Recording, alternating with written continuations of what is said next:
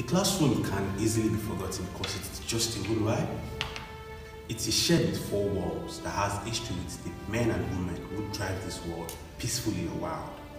The good or the bad, they were once sitting on these chairs. Money doesn't reign in this space.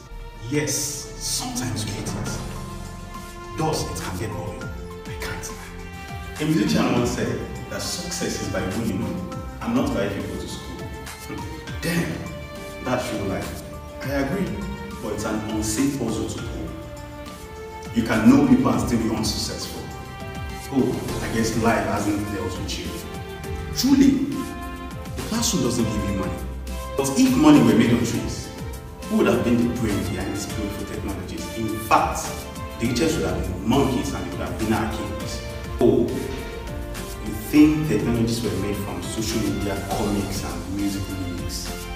You can talk down the classroom all you want, but these walls are the brains behind the platforms that gives you the car keys and perhaps connected you with the person you love.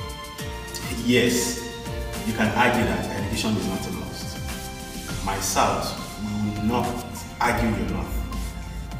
But one day, not money, but education will be our only liberation. Teach the young ones that money can be made without teaching education. Dear young ones, the classroom isn't just a room. It is a place to equip you for the reality of life before and after you become a bride or a